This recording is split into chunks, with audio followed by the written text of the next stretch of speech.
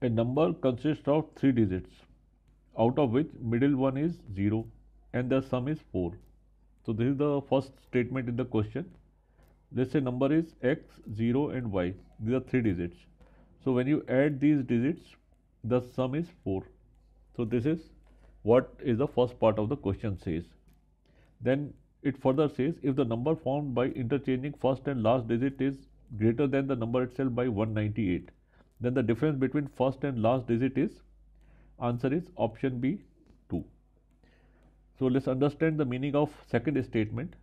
Suppose that number is x, 0, y, and when we interchange the digits it becomes y, 0, x, and the difference is 198. This is what is the meaning of the second statement. So we'll see the solution.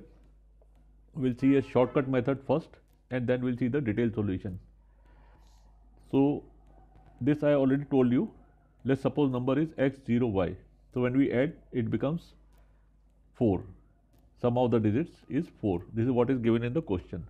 So when the sum of digits is 4, then only possible values of x and y are 2 and 2 or 1 and 3. No other value will fit in. So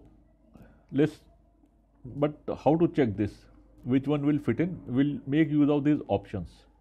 So as per options, if we put up x is equal to 3 and y is equal to 1, so it will satisfy option B. But if you try out your answer with 2 and 2, none of the option will actually be satisfied.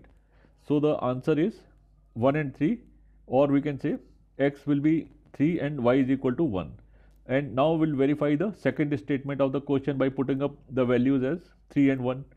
So the initial number is 301, and when we interchange the digits, that means when x, 0, y becomes y, 0, x.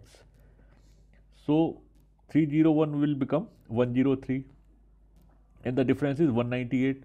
So this satisfies second condition also. So our answer is option B. The difference of digits is 2. Now we'll see the proper way of solving this question. So suppose that numbers are x, 0, y. So x is at 100 place. So we multiply x by 100. Y, 0 is at 10th place and y is at unit place. So the number effectively becomes 100x plus y. And similarly, when we interchange the digits, the number is y0x. And when we do similar multiplications of 100, 10th and unit place, the number becomes 100y plus x. So as per question, when we subtract the initial number with the number obtained by interchanging the digits, the difference is 198. So when we simplify this, we get difference as x minus y is equal to 2. So option B, 2 is our answer. So hope we are clear. So thank you very much and thanks for watching.